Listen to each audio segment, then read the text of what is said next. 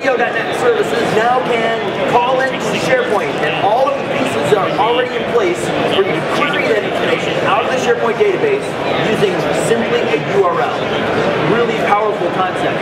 So, if you saw my previous talk, I'm now describing the second client object model, or API in this case, the RESTful APIs. REST stands for Representative State Transfer. You'll never need to know that. It effectively means I'm using a URL to go get data, okay, or update data. There you go, Representative State Transfer. All right, so what can I get at? I can get at all of the things in SharePoint that are data-oriented. I'm not going to be updating content databases. I'm not going to be doing administrative kind of work, right? This is about data access. So think ADO.NET wrote stuff to get information out of SharePoint's metadata or data, but not, you know, administrative things, okay, right? You can get other things, like you can get spreadsheet data, you can go out into the cloud. This is a very up-and-coming standard that says URLs should be focused on this particular presentation such that you can get information from anywhere. It's not Rainier, how do you say it? Reiner. As Reiner pointed out, search engine optimization is a really powerful technique because you can specify a URL that's effectively an application. At one location will get information over and over again for search engines to go and query your stuff and make it available to end users. Very cool idea. Right, so it's an up-and-coming standard that we're going to be using here.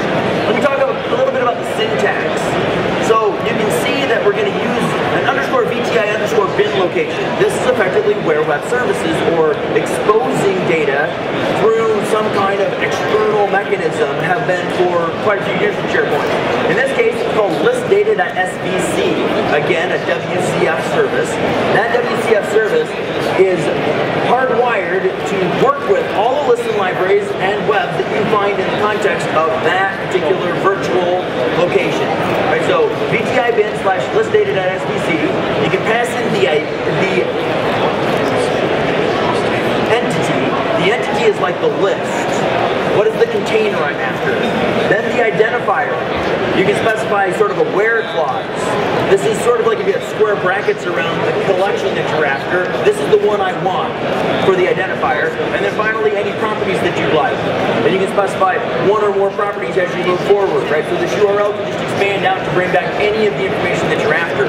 There's a quick example of how to use the properties request on the bottom. I'm going to go after the project number 4 and get its budget hours.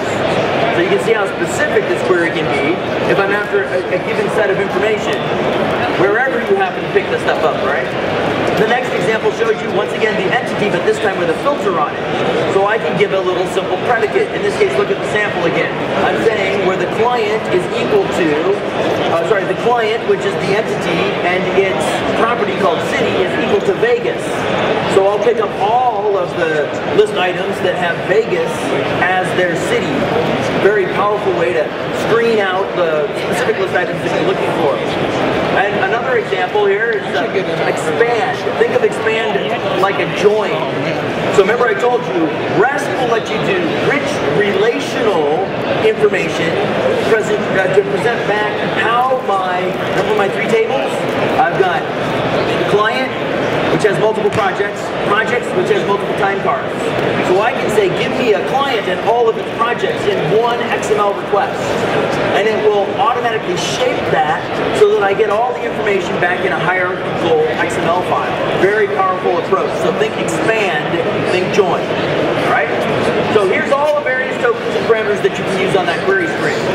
Filter will take a simple predicate, city equals, so entity / property equals something. Expand, I just described, that's a way to join things together. Order by, skip, and top are sort of obvious, right? I want to bring back the result in a certain order.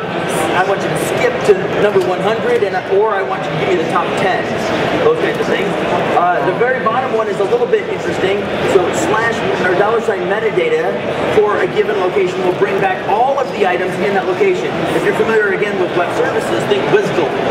So $metadata is the WSDL for the specific SharePoint site, all of its lists and all of its properties that you can bring back, all of the relationships of those lists, so that then you can then go and say, oh, I see everything that's in this context, let me go ahead and make another query. Very powerful, sort of WSDL-based approach to doing things. So I'm going to go through a demo. Oh, by the way, down here, this is the URL that documents everything that I just said in excruciating syntactical detail. But everything I just said makes it really simple for you to understand how it works. So that's the information that I'm describing there. I'm going to go through a really quick demo.